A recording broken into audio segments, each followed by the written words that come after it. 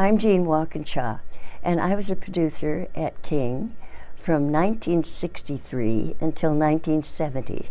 When we first started working for King, the sales department thought, oh, well, maybe we could make some money off this show. And so they asked Roberta and me to go and talk to the Aero Mechanics Union that they had thought might sponsor the show.